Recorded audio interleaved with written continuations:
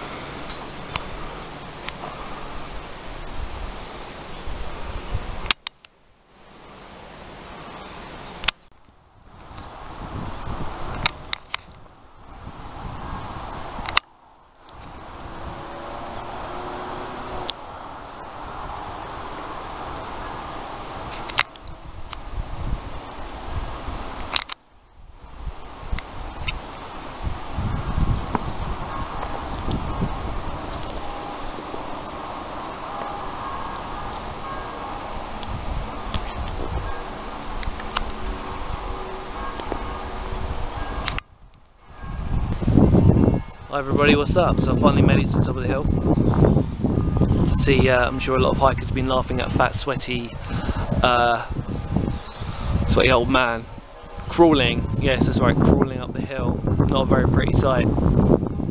Hopefully you can enjoy this as much as I am. There's church bells ringing in the background, and we're in Shoreham. What a lovely place to be at. Beautiful, beautiful village in Kent, lovely. Not far from actually where I live, again.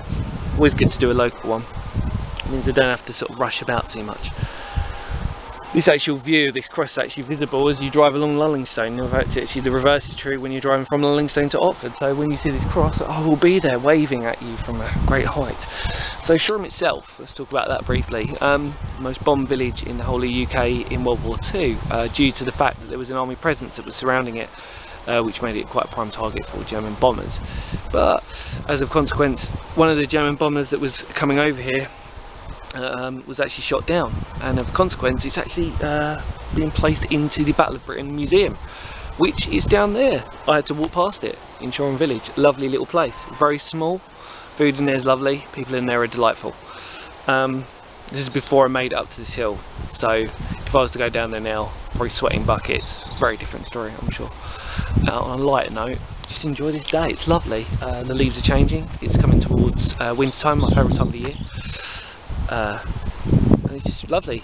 Quiet now. The church bells have stopped. And you can see a huge view, and it's just delightful. Absolutely delightful. So yeah, I'm going to try and get as far down there as possible to that cross, because it actually does slope down quite dramatically. And I'm not really wearing very sort of fashionable clothing enough that it will sort of keep me safe from falling off the edge of a hill. But please enjoy and know the sacrifices that I do for you people out there, so that you don't have to. Okay, there's a plane going overhead. You can tell how high we are. I could almost touch it with my hand. Yeah. So let's do this, alright? Let me take you. Come on, we'll go. We'll go together. Come on.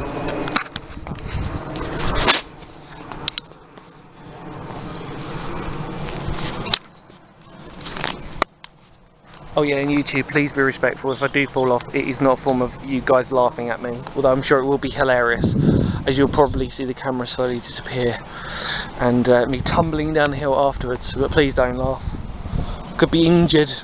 Could be my last YouTube video ever. Enough talking, let's look.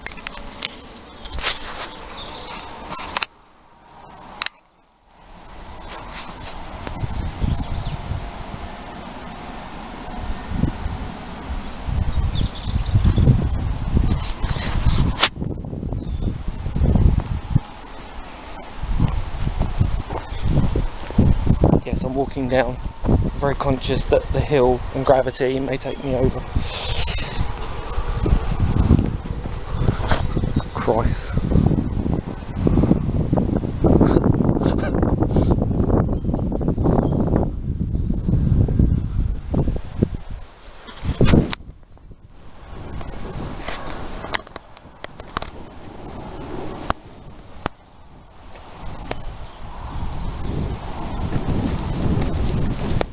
Oh.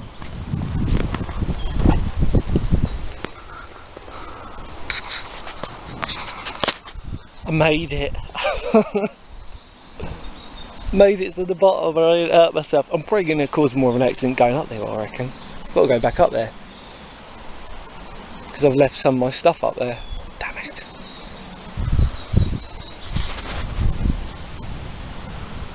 As you can probably tell, you can't really tell it's actually a cross from here. Just a huge runway.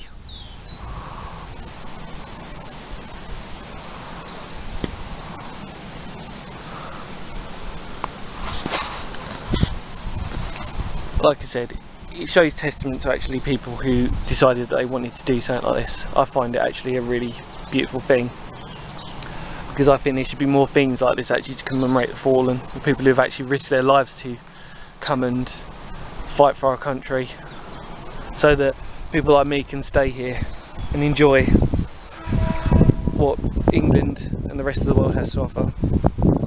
And in fact, I come from a bit of personal information. I come from a military background. Both sides of my family, male. My dad, both my granddads and their great-granddads and their great-granddads before that have been in the army. They've all been in the military, fighting World War I, World War II. So something like this is quite nice to actually look at and to actually appreciate.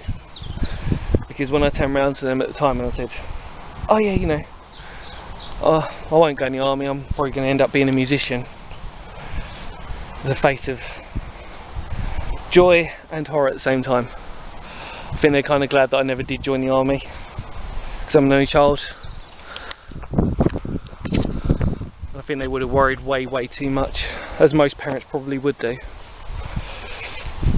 But glad that actually, by being a musician, I was happy about what I chose. And I have a lot of respect for people in the armed forces. In fact, one of my best mates was, and still think about him quite a lot. So yeah, and let's go from there. I'm going to get a rest now. Knackered. See you in a minute. Bye.